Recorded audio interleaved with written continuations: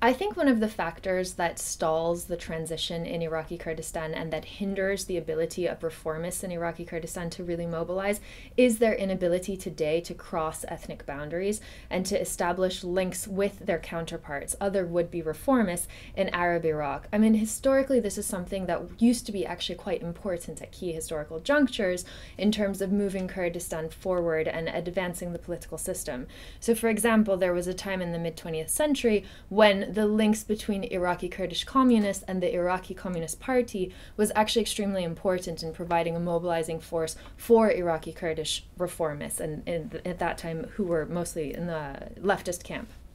So this is something that I think the reformists today, who especially among the younger generation have grown up in a post-2003 era, in an Iraqi Kurdistan that's largely autonomous, where they don't study Arabic, the fact that they don't have links with their counterparts in the rest of Iraq really tends to hold them back.